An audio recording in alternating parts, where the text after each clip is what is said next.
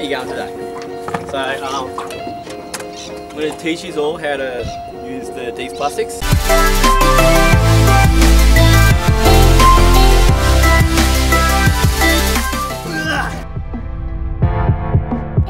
These plastics. So today, first I'll show you my rod. I'm using the Crystal Power by Star.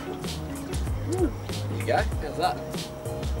I've got a Shimano Kazna, how do you pronounce that? 2500 FA. I'm using a 1/4 ounce, I don't know if you can see that, using a 1/4 ounce jig head. I'm running 10-pound line, and I like to use just a double uni knot to connect that to 30-pound leader, because I'm chasing some of these big flatheads. They've got big teeth on them, so let's see how we go. Don't know if you can see that colour, but these are the brown oxide with blue and gold specks. We've got baby bass in the grubby grubs, baby bass with the blue and gold specks, and then in the tubby grubs we've got the black with the blue specks. Notice the colour of the water is very dark, very greeny dark colour. The browner the water, the darker the soft plastics you want to use, so keep that in mind.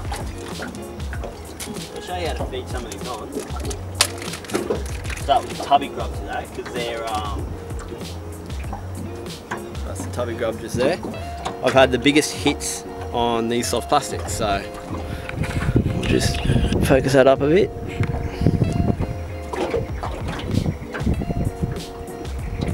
Feed these on. Oh, there's some bushes here. Just want to get that, line it up nicely. Always have the flat surface as where the hook comes out, and just put your thumb where you think that the hook's going to come out. Feed it through as straight as possible, and push on. That's simple. And we're going to have to move the boat here because we're in the bush.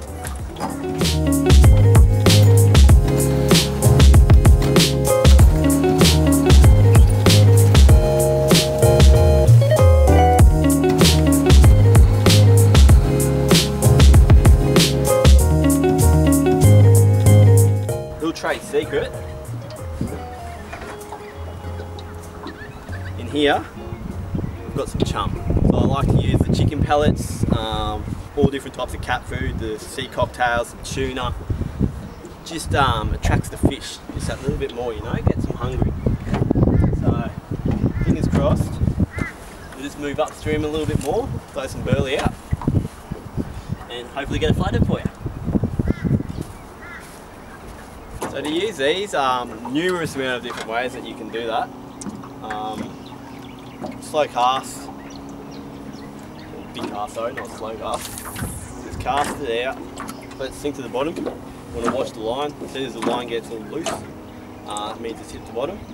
You can just double twerk like that, roll in and sit. Constantly watch the line so that you've constantly got pressure on the line, because when the flathead bites it, it's just going to start running. And if you've got any looseness on that, then you're going to miss the fish. It's just going to eat it and spit it back out. That's probably the most common technique to use. So just double jerk like that, slow roll. Double jerk like that, slow roll. As we say that, there's a nice couple of boils over there. So get it back in and try to get over near the action.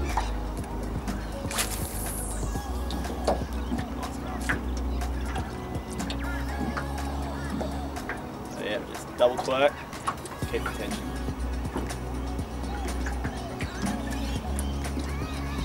Nice afternoon out here at the moment.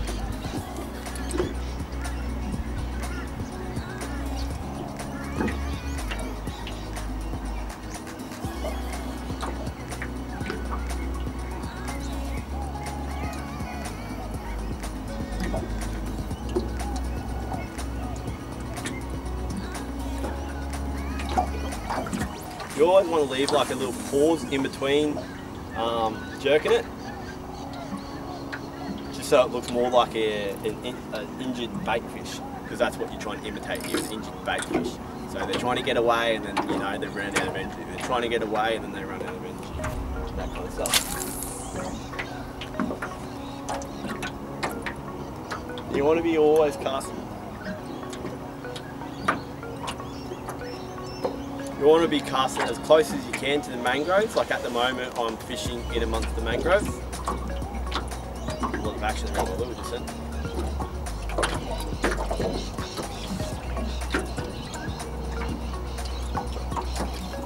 Seems to be a good afternoon fishing. I think we should get on to a couple nice flatties this harbour. So I'll show you another little technique whilst we're here. So you just cast it out. Watch your your line come to the bottom. So watch the line as soon as it gets all loose. Then just slow wind it. Slow wind.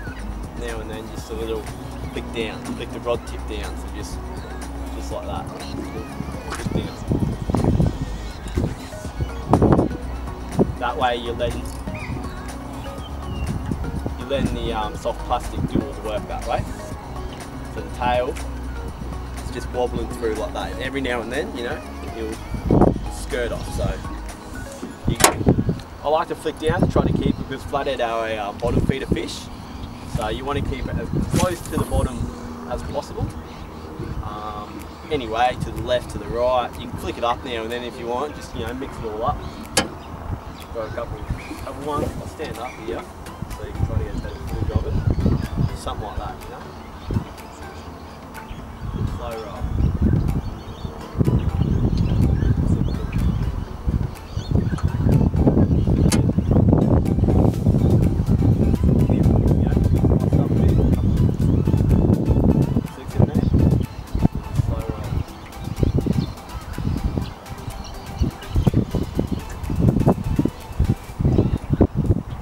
Now and then you can just cast it, you know, down to the open type of thing. You don't always have to be casting up against weed banks. That's where they usually sit. Flathead are a very strategic fish. They use the weed beds, or action over there. They use weed beds, sand flats, currents to their advantage. So they usually sit at the bottom. So say there's a big drop off, big sandbank, they'll always sit down the bottom. And as the tide runs out and all the bait fish can't swim against the tide, they'll then come down and the flathead will then grab it. That's why you want to always keep moving around, because the flatheads, they do, but they don't always chase after bait. They'll usually just sit there and wait for the bait to come to them. So they're more of a strategic fish, rather than just an aggressive eat whatever comes their way. They will eat a lot that comes their way, like whatever comes their way, but as long as it crosses past their face, they're not going to go chasing after it, if that makes sense. So at the moment we've got low tide at about 4:30. Usually, so the tide's still coming in, you usually want to be casting with the tide. So say the tide's moving this way and the tide's coming in, you want to be casting up against the tide and bringing your bait back with the tide. So then that way it looks like you're imitating the bait fish that way. So swimming along, swimming along, swimming along, drops down the bank, and then the flathead will grab it. When the flathead do grab it, you want to set the hook pretty quick. You'll feel the pressure, you'll feel the weight, pull back, always keep your rod tip down, but don't ever like pull up like that. You want to, like,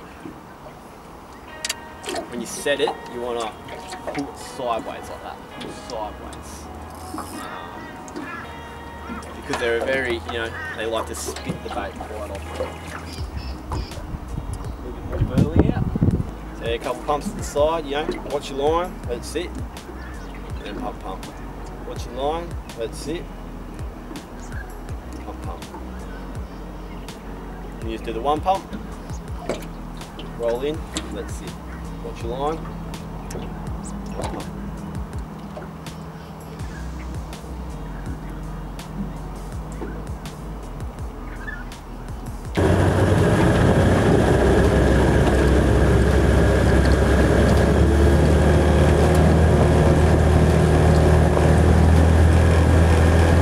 Flathead are a bottom bottom feeder fish, so you want to keep the bait as close to the bottom at all times.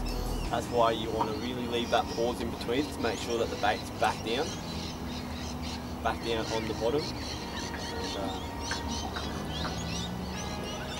quick little twerks now and then, and even when you're winding, you know, even when you're doing the slow wind, just like that, you want to do it slow, so you can feel the jig head just slowly working its way along the bottom. Same with bait. If you're using bait, you know, light sinker, like if you're fishing with live bait, flathead love live herring, live mullet, that kind of stuff. You want to put a small sinker on just to keep that bait on the ground, because they're a, like I said, bottom feeder fish, so they really like that.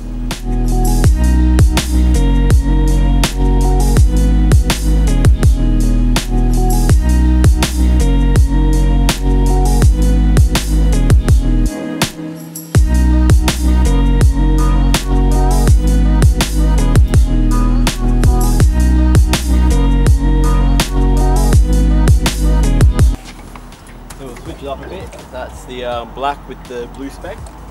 We'll give him of the tubby grubby.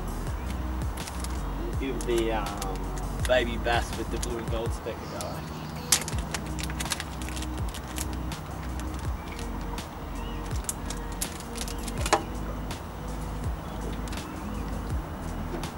That's that colour there.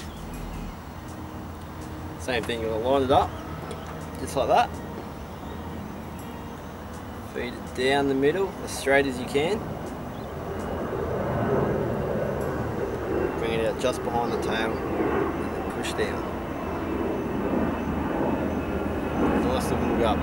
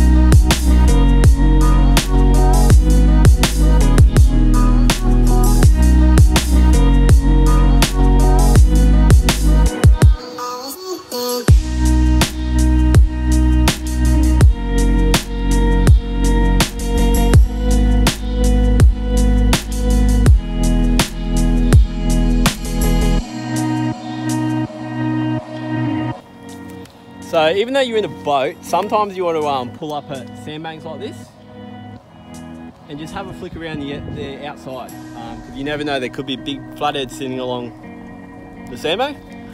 So yeah, it's always a wise opportunity to give it a go. You know, out and about, you don't always have to stay on the boat.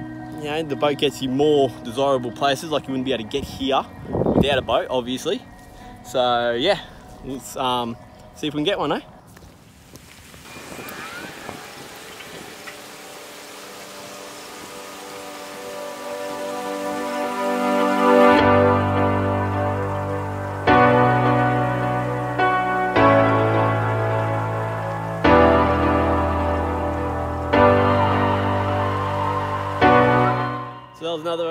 So that was another good afternoon on the water.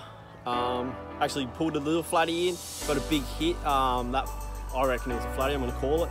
Yeah, ended up spitting the hook, but you know, that's what fishing is. At least we know that my baby bass grubby grubs work. Good colour, like I said, you know, the darker the water, the darker the colour lure or soft plastic you want to be using. You want to try to match it so that it blends in with the water, but you want those sparkles, you know, and that's why you like the blue sparkle, because in the water it reflects as a kind of a silvery blue sparkle, and it reflects a lot of light. Same with the gold, that's why I like to add the gold in. So yeah, keep tuned. If you like this video and you want some more like tutorial type videos, write a comment in the description below, in the comment bar, sorry. And yeah, don't forget to like it, and don't forget to subscribe for more. Thank you very much. Have a good one. We'll see you next time.